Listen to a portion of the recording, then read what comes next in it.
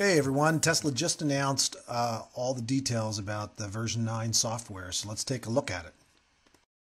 To start, they enhanced the Tesla navigation.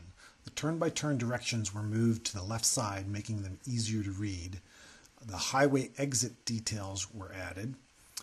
You can now tap or pull down to see additional details in the full trip overview.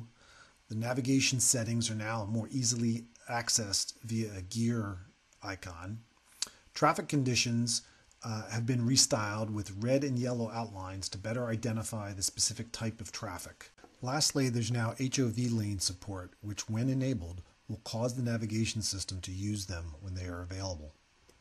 The phone icon has been replaced with an app launcher icon that gives you access to 6 applications, including calendar, energy, web browser, camera, charging, and your phone app. The Energy app is the same as the Model S Energy app with real-time energy usage and for trips projected energy usage. The web app is a full web browser with the ability to save your favorite websites. You can just sweep up to just go to your favorite app. The Calendar app syncs with your phone calendar. If appointments have a location, you can tap it to quickly navigate to that location. If an appointment has a phone number, it can quickly dial into it. I'm not quite sure if the media players changed much for the Model 3. This is the small screen, then they have the mid-size screen.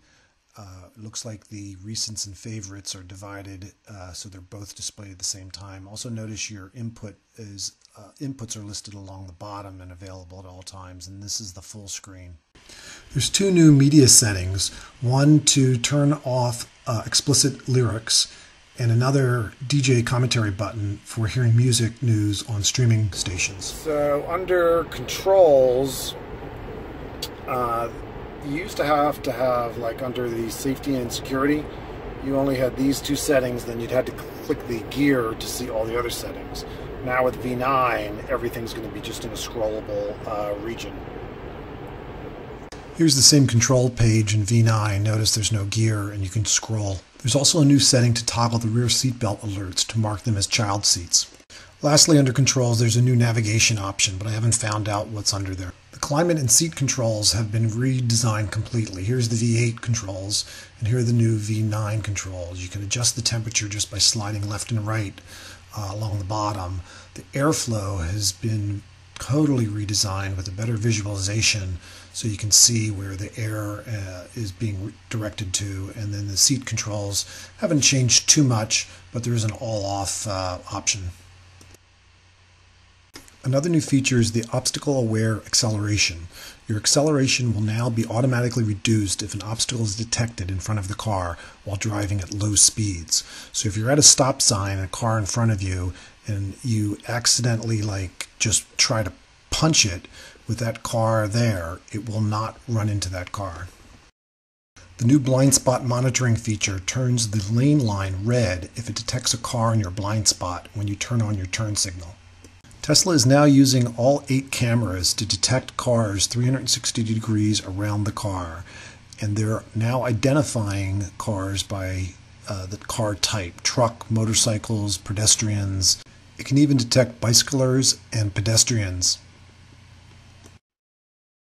The Tesla mobile app has been improved so that if you're using like Google Maps, you can share your navigation and that will be downloaded into your Tesla, so when you get in the car, it's all there. Passengers can now control the media player with this mobile media player app. If that wasn't enough, Tesla's now allowing us to record the dash cam front-facing cameras to a USB drive. Well, that's my summary of V9 for a Tesla Model 3. I can't wait to get it. I wait every morning to see if there's a software download waiting to be installed. This is the Reddit mega thread on the V9 release. Lots of good information here. Hey, thanks for watching. If you want to see some of my other Model 3 videos, they're here in the top right. And I just created a new channel, Nick's Pickleball Life, for my pickleball adventures. Check it out. If you're interested in purchasing a Tesla, you can use my referral code and get unlimited free supercharging. And please don't forget to subscribe. Thanks, everyone. Bye-bye.